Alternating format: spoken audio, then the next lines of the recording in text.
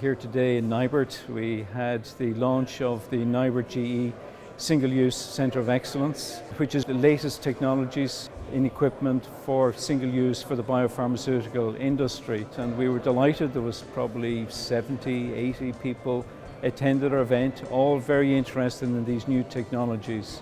So as well as that, of course, we did have the Minister here with us from the Department of Jobs, Enterprise and Innovation, Mary Mitchell-O'Connor, and that worked out really well. It was great that we were able to cut the ribbon on the new facility, and now for this afternoon we're actually showing people around, showing what this technology can do potentially for their facilities. Single use is an amazing technology by being very quick to implement, very easy to change over, and very clean. And what I mean by clean is that a classical process or stainless process requires cleaning and sterilization.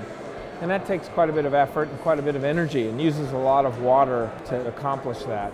Single use, you can change from batch to batch very quickly. You can have multiple products in the same facility quite easily. You can implement and modify the process quite quickly.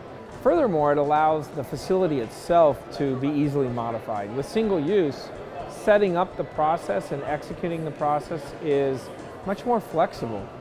And I think what a lot of people want in this industry is not just speed and efficiency, but they want flexibility in their processes. When we look at Ireland as a market, as we look to develop our own capabilities here, we see a strong need for training around single-use technologies. Ireland has been a very big market for biopharmaceutical production, but it's predominantly been stainless steel.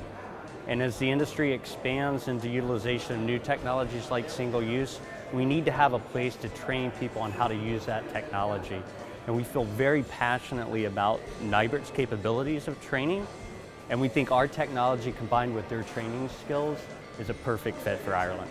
So what we wanted to do was to give a full process training to allow people to be trained from the very beginning of growing up the cells all the way through the full process of purifying protein to the bulk substance. So what we've got is the individual single-use process trained with each of the individual operations in place here at NIBRT. It is not automated from an integration perspective, but it's automated at an individual step perspective. There was discussions from Dominic and from the Jobs Minister, $10 billion over the last decade of investment around biopharmaceuticals. They require training. One of the biggest challenges are engineers and technical experts, and NIBRT recognizes this, and we'd like to support NIBRT through those activities. I think for the globe, NIBRT is a shining star. It's a great example of how do you execute training.